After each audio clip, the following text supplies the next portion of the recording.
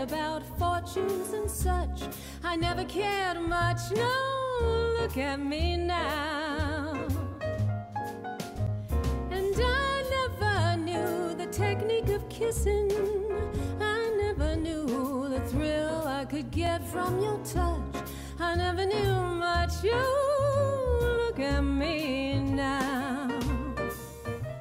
Hit me with a hot note and watch me bounce.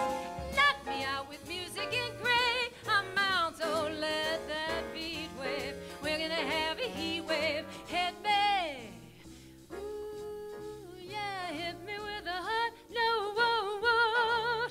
Hit me with a hot note and watch me bounce. Ooh, yeah, daddy. My funny Valentine, sweet comic Valentine, you make me smile with my heart. Let your kiss confess this is happiness, darling, and put all your dreams away.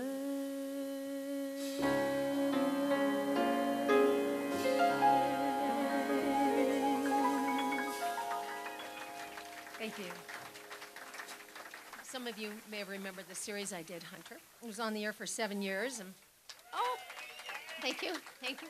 We had different actors that came through, so you add all that up, and there were hundreds of thousands of different people that came through that I had the chance to work with. And probably one of the most popular was George Clooney.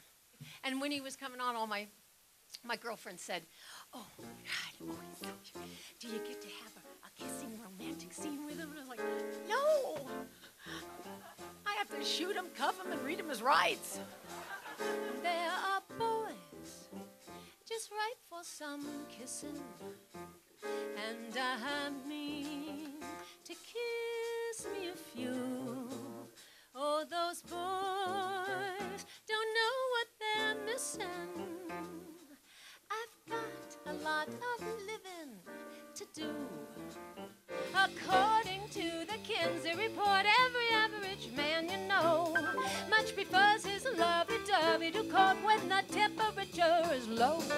But when the thermometer goes way up and the weather is sizzling hot, Mr. Bob for his squawk, a Marine for his queen, a GI for his cutie pie. He's not, 'cause it's too darn hot. It's too darn hot. It's too darn hot. Now, my father was also a songwriter. He was born in Vienna, Austria, and was an Austrian Jew. And my mother was born in Alabama and is Native American. So I got a dad that's a Jew and a mom that's an Indian. That makes me a Navajo. Hey! I get too hungry to wait for dinner at 8. I love the theater, but I'll never go late. I'll never bother with all the people I hate. And that's why this lady is a tramp.